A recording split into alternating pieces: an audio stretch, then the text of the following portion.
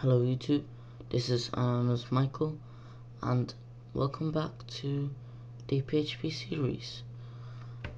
In the last episode or tutorial, we made a simple Hello World application, and in this tutorial we will be looking at variables, how to use them and how they work. So let's start. So how to make a variable or variable it's presented by the $, then you type your variable. It could be anything. So let's say, I don't know, YouTube for example,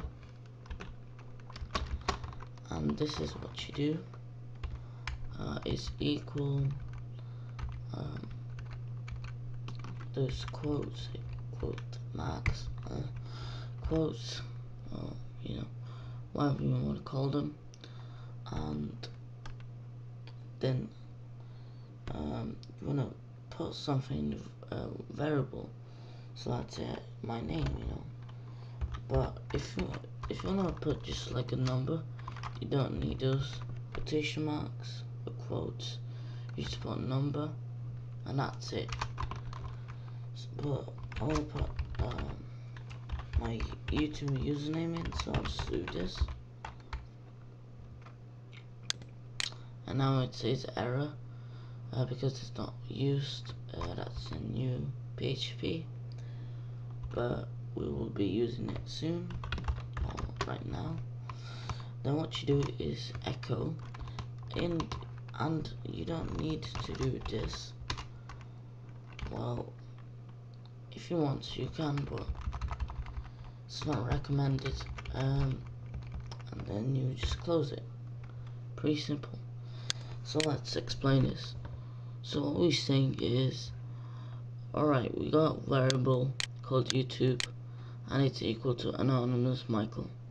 So we're saying print out YouTube, and then it goes like no.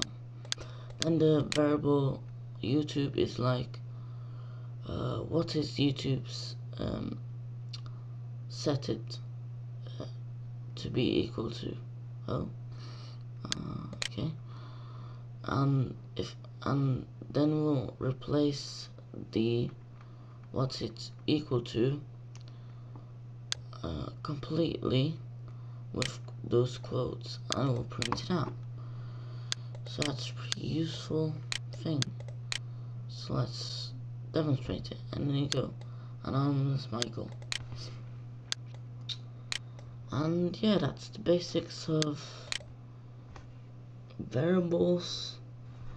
And yeah, please leave comments, maybe thumbs up to the video, and subscribe for more, and I'll catch you later.